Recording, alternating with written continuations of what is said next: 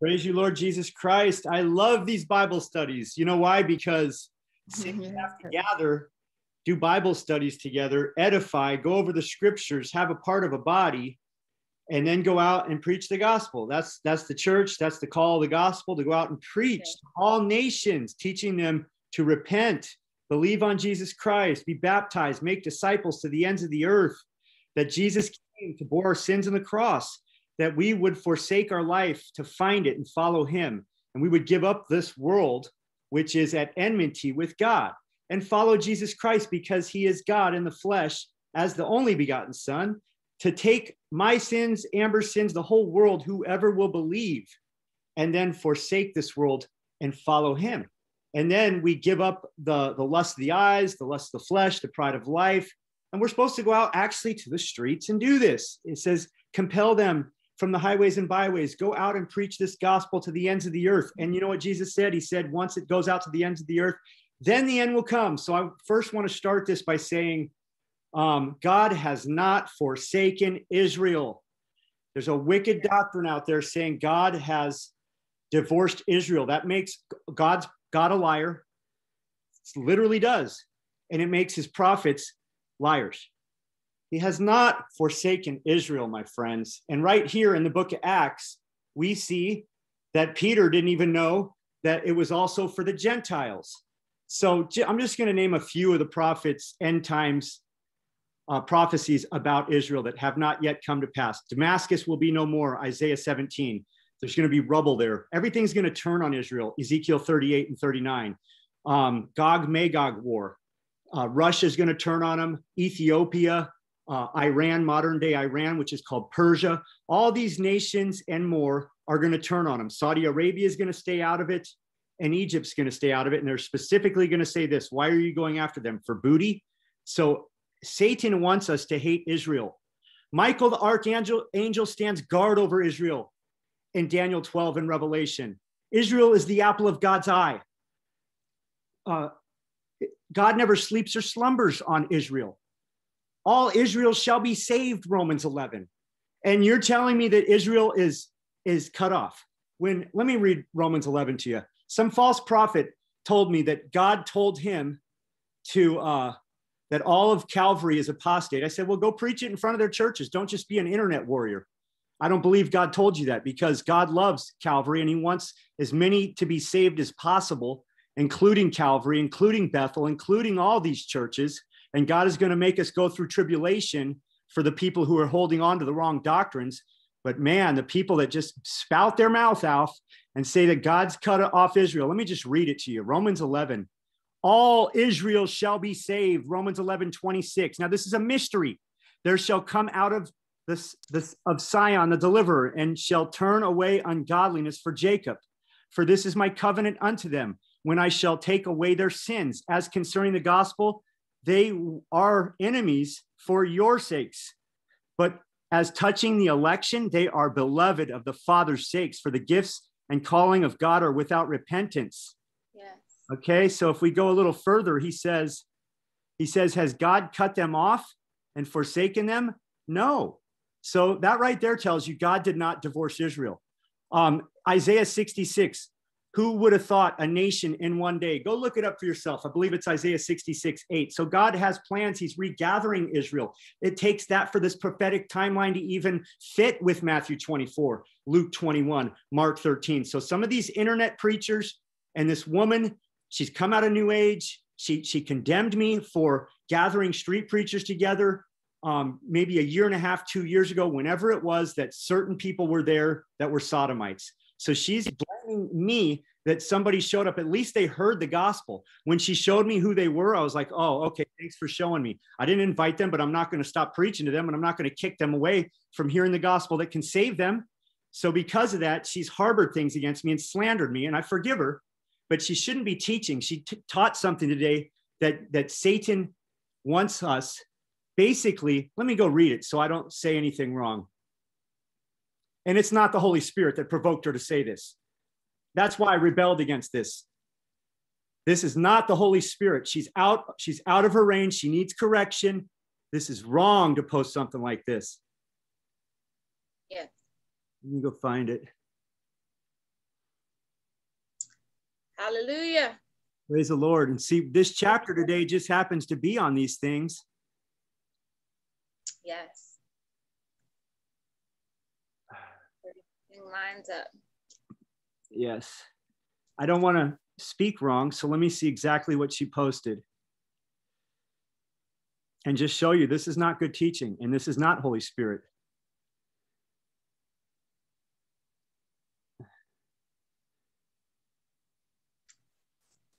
Hallelujah. Hallelujah. Praise you, Lord. Sorry this is taking so long. Give me a second. Let me see if I can find it here. Here it is. Let me see. Maybe she took the post down because it's not popping up. I couldn't find it. She might have taken the post down. Essentially, it said that Satan wants us to think. I think she took it down. Praise the Lord. All I'm trying to do is correct her that her post is not Holy Spirit. She posted something about how Satan wants us to believe that God still has plans for Israel. Now, that's not exactly how she said it, but that's what she's saying. And so Satan wants us to hate Israel. Truly, that's where Jesus comes back from the Mount of Olives. That's where he sets up his millennial kingdom. I just read you Romans 11. There's so many other scriptures, my friends.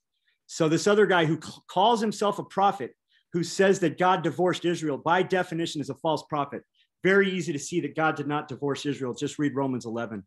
Okay, so we're going to read Acts 10, and we're going to see at this point in time, the Holy Spirit is now revealing to Peter that the Gentiles are coming into faith with more understanding, that they don't have to get circumcised, that you can eat things that God has not called unclean. So go ahead and read it, Amber. Okay. At Caesarea, there was a man named Cornelius, a centurion of what was known as the Italian cohort, a devout man who feared God with all his household, gave alms generously to the people, and prayed continually to God. About the 9th hour of the day, he saw clearly in a vision an angel of God come in and say to him, Cornelius. And he stared at him in terror and said, What is it, Lord? And he said to him, Your prayers and your alms have ascended as a memorial before God. And now send men to Joppa and bring one Simon who is called Peter. He is lodging with one Simon, a tanner, whose house is by the sea. When the angel who spoke to him had departed, he called 2 of his servants and a devout soldier from among those who attended him. And having related everything to them, he sent them to Joppa.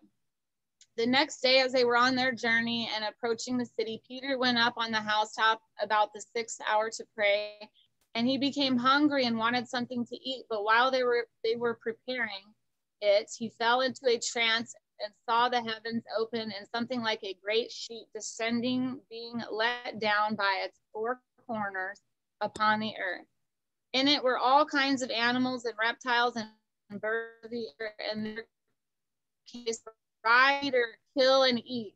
But Peter said, By no means, Lord, for I have never eaten anything that is common or unclean. And the voice came to him again a second time. What God has made clean, do not call common. This happened 3 times, and the thing was taken up at once to heaven. Now, while Peter was inwardly perplexed as to what the vision that he had seen might mean, behold, the men who were sent by Cornelius, having made inquiry for Simon's house, stood at the gate and called out to ask whether Simon was called Peter was lodging there. And while Peter was pondering the vision, the Spirit said to him, Behold, 3 men are looking for you. Rise and go down and accompany them without hesitation, for I have sent them. And Peter went down to the men and said, I am the one you are looking for. What is the reason for your coming? And they said, Cornelius, a centurion, an upright and God-fearing man who was well spoken of by the whole Jewish nation, was directed by a holy angel to send for you to come to his house and to hear what you have to say. So he invited them in to be his guests. The next day he rose and went away with them, and some of the brothers from Joppa accompanied him. And on the following day they entered Caesarea. Cornelius was expecting them and had called together his relatives and close friends. When Peter entered, Cornelius met him and fell down at his feet and worshipped him. But Peter lifted up, saying, Stand up, I too am a man. And as he talked with him, he went in and found many persons gathered.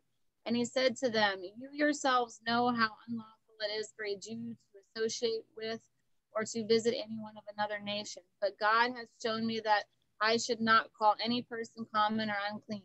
So when I was sent for, I came without objection. I asked then why you sent for me.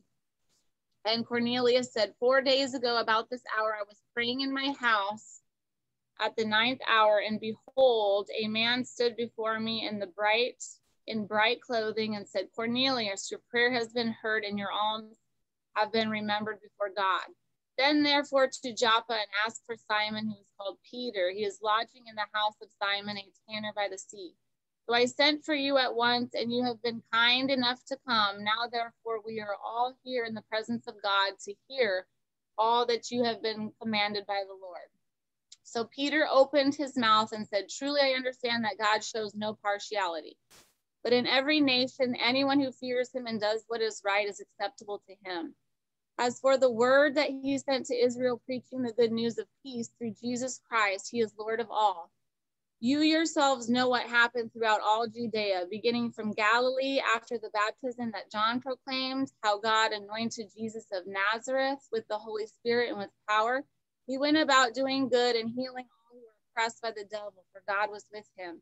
And we are witnesses of all that he did both in the country of the Jews and in Jerusalem. They put him to death by hanging him on a tree. But God raised him on the third day and made him to appear, not to all the people, but to us who had been chosen by God as witnesses, who ate and drank with him after he rose from the dead.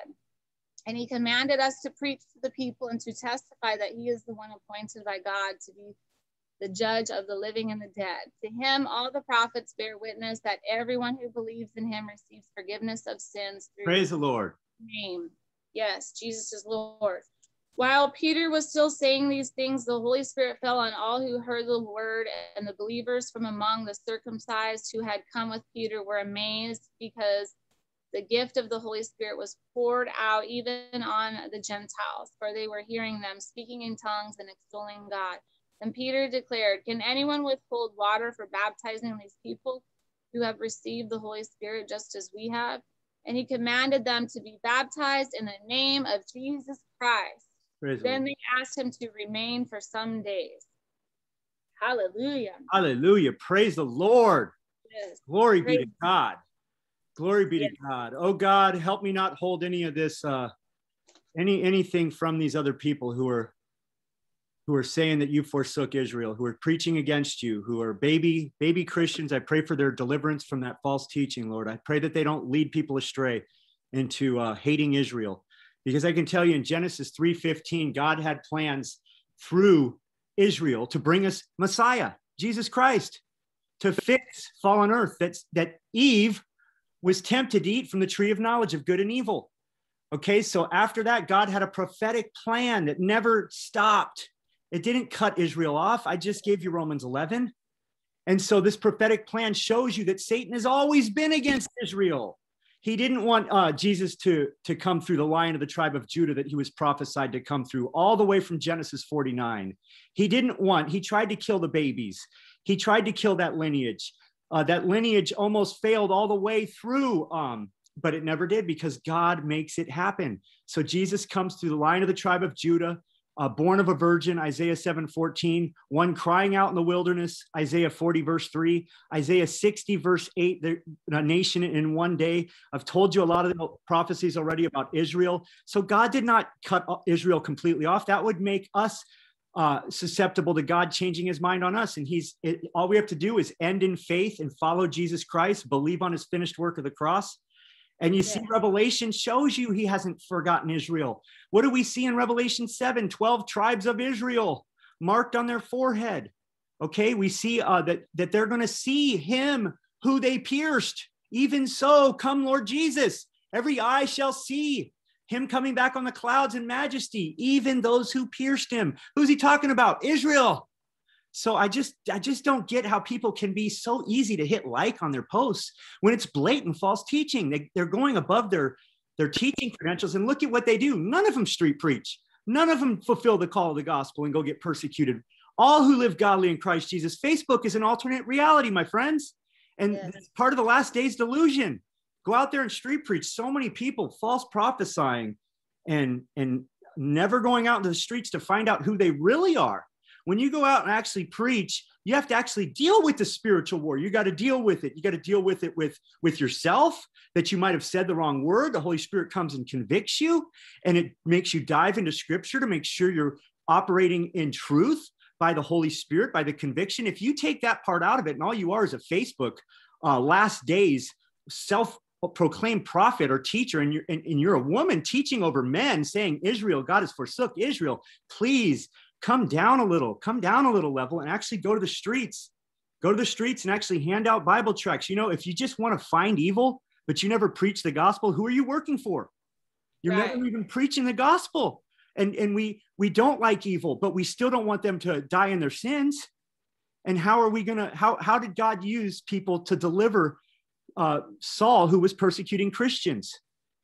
By the prophets that were willing to die for him, or die for Jesus Christ. And then the Lord showed himself to him. So you got to be willing to die to save people by the power of Jesus. You got to go out there and preach Jesus. If you're just a Facebook, and they get so many views and they get so many likes, and it's false teaching. And I usually don't say anything about it. I just go, gosh, I've seen other guys say that God called them a prophet to buy cryptocurrency. That's not God telling you to buy cryptocurrency and tell his people to buy cryptocurrency so that you can have money for the end times. No, sorry. That's a false spirit. I see people hitting like on those kind of posts. Yes. So here we go. This is showing you right here. The Holy Spirit is moving. It's teaching Peter. Later on in Acts, Paul is going to have to rebuke Peter for not wanting to eat with the Gentiles. Paul's going to have to rebuke Peter and James, I believe, in the Galatians for taking it back to the law and talking about circumcision to be more holy. So there's a move of the Holy Spirit. We've got to let the Holy Spirit convict us and lead us and teach us and not go above our pay grade. And when we do, to receive correction and come back into what the truth is. So Revelation is fully pointing that there's a remnant in Israel. There's fully one. I've already mentioned all the other scriptures. So to say that God has forsaken Israel is satanic. I'm just going to tell you right now, it's satanic. He has not forsaken Israel. There's a plan for Israel. There's a prophetic plan. He makes his name great through Israel. He shows us that they messed up. He sent real true prophets to show them they messed up. Read the parable of the wicked tenants. Understand scripture. Don't try to be a teacher 1 year into coming out of New Age and then, and never street preach and then start false judging and false condemning people. There was a certain man in Caesarea called Cornelius, centurion of what was called the Italian regiment, a devout man and one who feared God with all his household, who gave alms, which means gave money, generously to the people. So he took care of the people and prayed to God always. So this is a man of God. At this level of understanding of Holy Spirit, Jesus has been, okay, well, here's some more, you guys. I mean, I'm just going to keep giving it to you. It's just scripture. Where did Jesus go up to the clouds from? Mount of Olives. In the book of Luke, and it goes into the book of Acts, which we're teaching on right now. So Jesus rose from the Mount of Olives, and it's two men in white said, behold, he's coming back the same way he came to this spot. Jesus comes back and rules and reigns from that spot. So is God done with Israel? Of course not. Has he cut them off? Romans 11 says he sure hasn't. And you know what Romans 11 says? Be careful that you don't get cut off in your haughtiness. I don't know how to make it any more clear than that. I hope these people stop teaching false teaching, because you don't want to work for Satan and go against God's area that there's going to be mass killings there. And you literally are part of that if you're saying to hate Israel or even alluding to that. It says there's going to be a remnant saved and there's going to be great killings in Israel in the last days, and that Jesus has to cut it short. This is what the scriptures teach. Take one verse out of context from Jeremiah, this guy did, and said that Israel is divorced. God divorced him. That's a lie. It's absolutely a lie. There's different parts to God's prophetic plan, and Israel is still part of it. About the 9th hour of the day, he saw clearly in a vision an angel of God coming in and saying to him, Cornelius. And when he had observed him, he was afraid and said, what is it, Lord? So he said to him, your prayers and your alms have come up all the way. How beautiful is this? Let's look in the spirit. The prayers and the alms came all the way up for a memorial to God. What do we see in Revelation chapter 5 when Jesus is declared worthy to open up the book and loose the seals? We see 24 elders carrying jars to the throne of God, which are the prayers and incense of the saints. When I was praying this morning, the Lord showed me through prayer that our prayers are eternal. Our words are obviously eternal. That's why we've got to be careful to let God be true and every man a liar. Let's go to the scriptures, because all our teaching is judged at a higher level when we're carrying the utensils of God. So we're supposed to have a fellowship of body that understands, walks together in the word, rebuked by the word, let the word be true. So look at what we see here. These prayers go up as a fragrance, as a memorial to God. Now send men to Joppa and send for Simon, whose name is Peter. He is lodging with Simon, a tanner, whose house is by the sea. He will tell you what you must do. And when the angel spoke to him, he departed. Cornelius called 2 of his household servants, a devout soldier from among those who waited on him continually. So when he had explained all these things to them, he sent them to Joppa. Now Peter gets a vision. So the gifts of the Holy Spirit out of 1 Corinthians 12, seeking out the gift of prophecy, prophecy, word of wisdom, word of knowledge.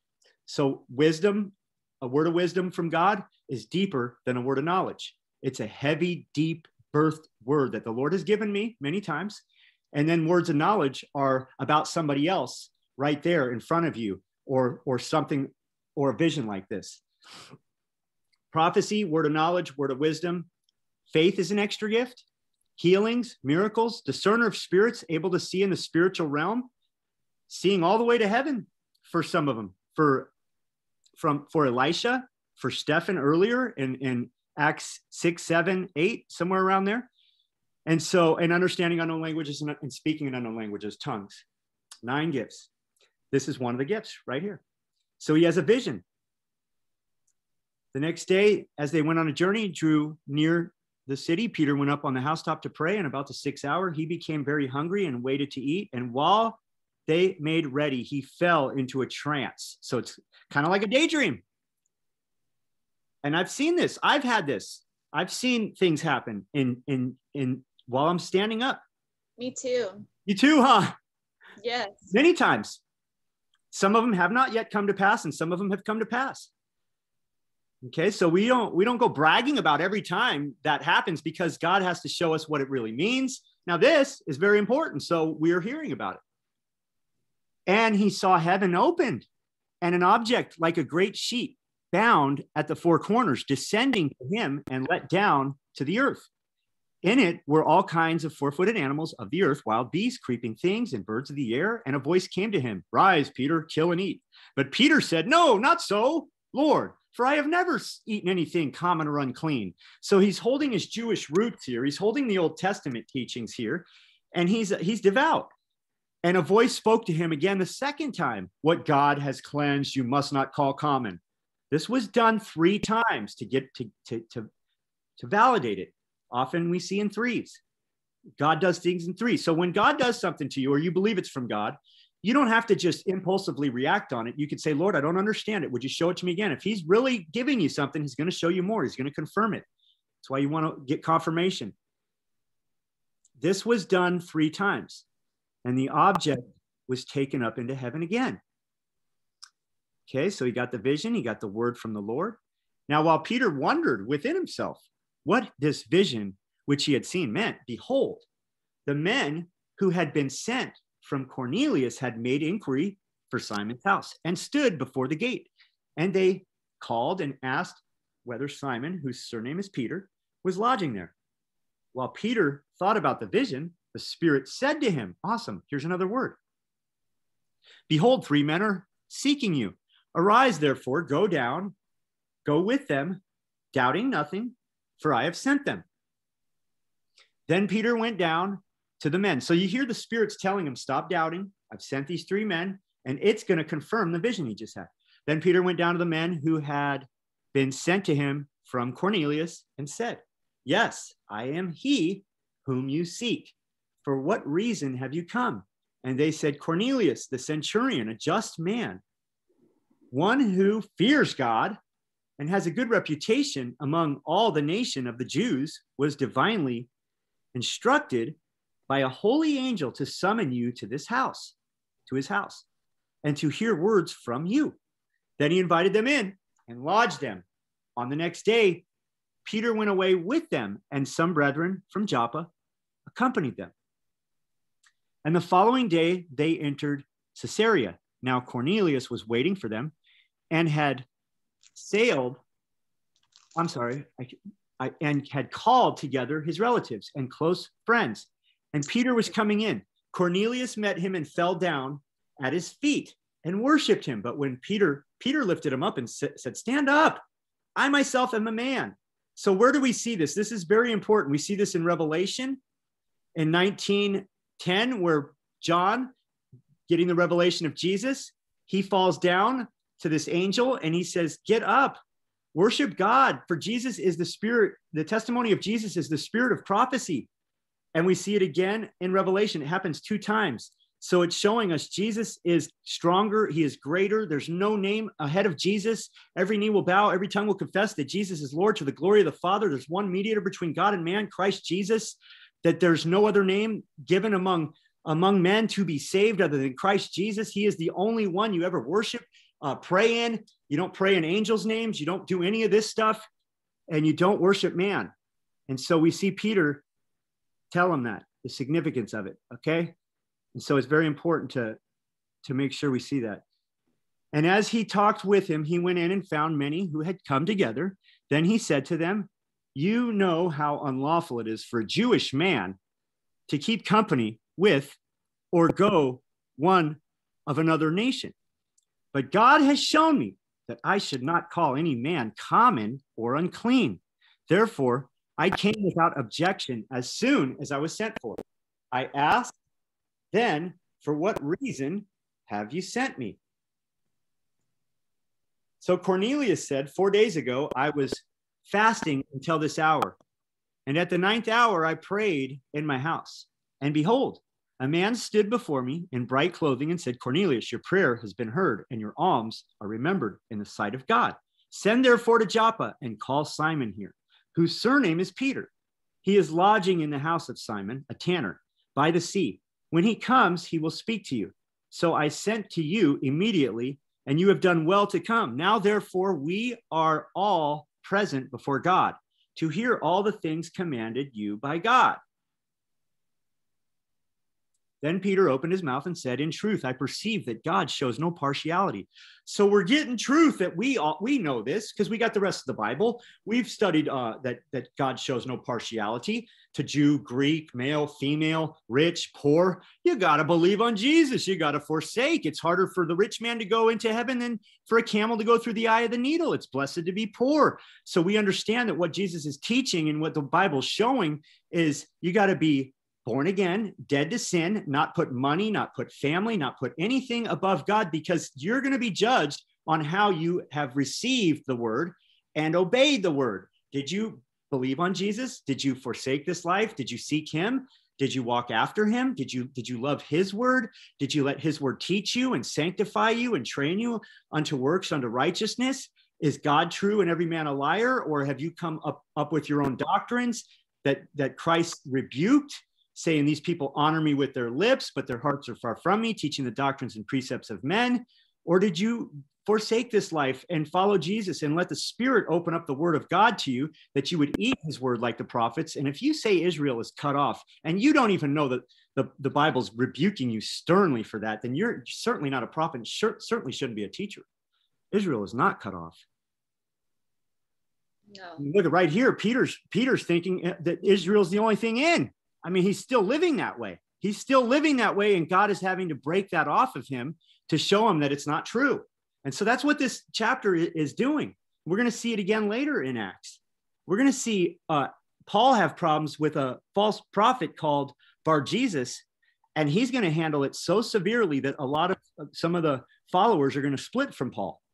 So this is a move of the Holy Spirit. These people are willing to die for Christ. They just saw him resurrected, rose again from the grave, showed himself to 500 witnesses over 40 days, took off from the Mount of Olives, went up on the clouds. The two men in white, their angelic host or their prophets, they could have been Elijah and Moses, whatever. We'll find out when we get to heaven. They say, why you look up in the clouds, men of Galilee? The same Jesus is coming back on the clouds, right back to this way where you just saw him leave. Okay, so I've given you so many scriptures that God is coming back to Israel. He's going to rule and reign from Israel. And there's a remnant of Israel called Jacob's trouble. And at this point, you know, they're not even able to really hang out with the Gentiles. So they're still holding on to their religious ways of the Old Testament. And when we hear we're saved by grace, not by works, Christianized Christians, we never sacrificed animals. We never tried to keep all the Torah. We never did any of that. So we're saved by grace through faith, not of works, or we'd be able to boast, but we're not supposed to use that as an excuse to go back to sin and say that we're denying grace. And that's what a lot of the false teaching does, is try to say that, you know, you're going back to the law when we never tried to keep the law. Let's be real. The Gentiles we're grafted in by faith. So we never took it back to the law. We never made people get circumcised and try to keep the law. You know, some people right now are going back to the law. They're called like Hebrew Israelites. And some people are trying to, you know, say that you have to say Yahweh and Yeshua HaMashiach and Yahuwah, and you have to use Hebrew names. And they're going back to trying to be made righteous through works in a small way. Okay, so now we see the gospel right here. In truth, I perceive that God shows no partiality, but in every nation, whoever fears him, here we go. Every nation, whoever fears him and works righteousness is accepted by him. The word which God sent to the children of Israel, preaching peace through Jesus Christ, he is Lord of all. That word you know, which was proclaimed throughout all Judea and began from Galilee after the baptism which John preached, how God anointed Jesus of Nazareth with the Holy Spirit and with power, who went about doing good and healing all who were oppressed by the devil. For God was with him, and we are witnesses of all these things, which he did, both in the land of the Jews and in Jerusalem, whom they killed by hanging on a tree. Him God raised up on the third day and showed him openly, not to all the people, but to witnesses chosen before by God, who earlier we found out 500 witnesses, even to us who ate and drank with him after he arose from the dead. And he commanded us to preach to the people. Okay, you guys, you Facebook guys, that all you do is bash people. All you do is condemn people and slander people. Why aren't you on the streets? That's what the gospel is, to preach on the streets, compelling them to come in. If you're not a preacher, go out and handle Bible tracts, go out and actually do what the gospel says to do. And to testify that it is he who was ordained by God to be judge of the living and the dead. To him, all the prophets witness that through his name, whoever believes in him will receive remission of sins. Okay. Now, while I was reading that, I got a word. It might have been just me. It might have been from the Lord on why these people are saying that, you know, that God has been done with it, that God finished with Israel. They're going after conspiracy theories, Rothschilds. They're going after all of the things. They take the verses of Revelation 2 and 3, the synagogue of Satan, say they are Jews and are not. We know this.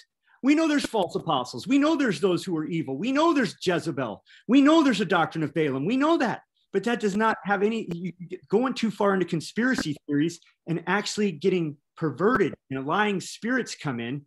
And no, do you ever want to say that God has forsaken Israel? You're literally working for Satan when you say that. You literally are, truly are. While Peter was still speaking these words, the Holy Spirit fell upon all those who heard the word. Whew, praise the Lord. The Holy Spirit, that's what we want. We want more Holy Spirit. Holy Spirit, the seven spirits of God. Holy Spirit, come. It settles. Spirit of wisdom, spirit of understanding, spirit of counsel, which is strategy, spirit of might, which is power, spirit of knowledge, spirit of fear of the Lord. So we want to have a fear of the Lord. We want to understand that we don't want to get haughty. Romans 11 says if you get haughty, you can get cut off. Has God forsaken Israel? No. Romans 11. I mean, why? How come people can't read scripture and just let it show them they're wrong? Wow. Praise the Lord. just receive. I receive, corrections. I stop wearing a hat.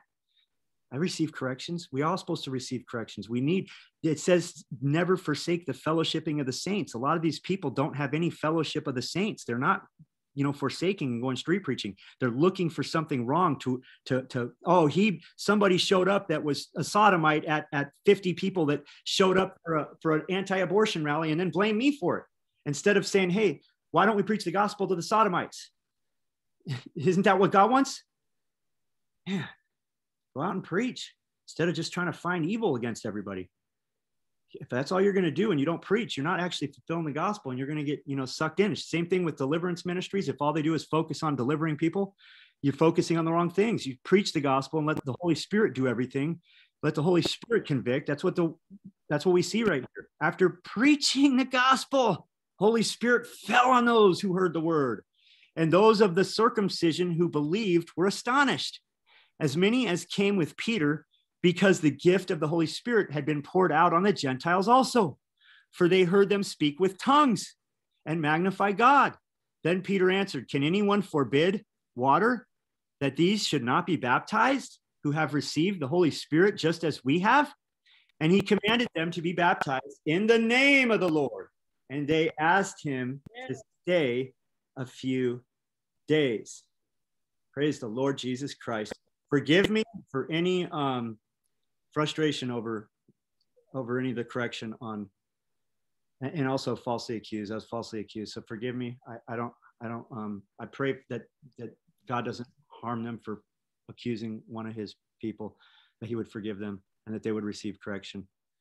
So I'm sorry if I had any frustration from that, but it's just shocking that people would say that God has forsaken Israel and God has divorced Israel. And then everybody hits like on that. Not everybody, but a lot of people following this person hit like on it. And it's false teaching. It's horrible. It's like the Holy Spirit in me is not happy seeing people preaching against Israel, because that's literally what Satan wants. Don't you know Hitler killed so many Jews and the churches didn't stand up and help Israel, and they just watched it and they pretended they were holy?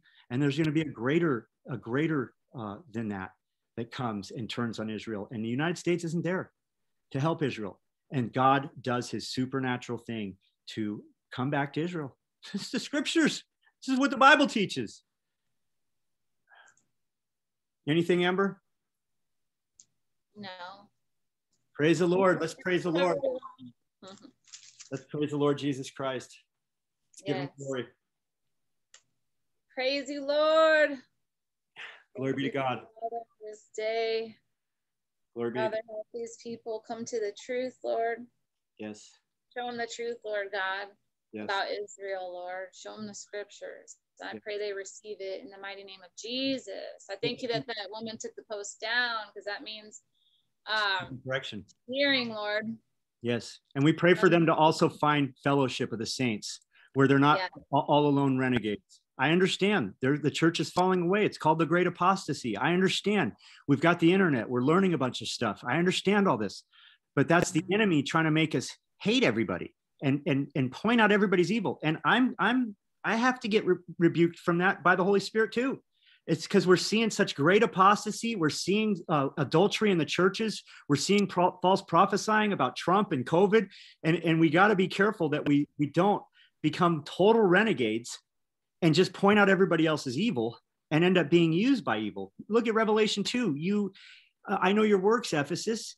And Ephesus was a church, an area where there was high witchcraft. People came down from the mountains and burned their witchcraft. So these guys had to be totally against witchcraft. This is Revelation 2. Hear the word of the Lord. And he's saying, I know your works. You've labored for my name's sake. You hate those who are evil. You've tested those who are apostles and found them to be liars. But this I have against you. You forgot repent and do the first works. You forgot your first love. So they got so hard in heart. They found so much evil. And then the Lord's telling them, look, go back to your first works. Remember, Jesus Christ. Remember maybe your intimacy with Jesus. Maybe their intimacy got lost along the way.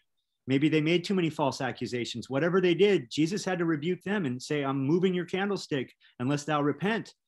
And then he says, but this you have, that you hate the deeds of the Nicolaitans, which I also hate. So Christ wants us to have great doctrine. Amen. But don't falsely accuse people. And if you do, repent. You know, we've made mistakes. Everybody's made mistakes. James says if we were perfect in speech, you know, we've all made mistakes with our speech. And here's the thing is all words that are uttered are written down eternally. All mine.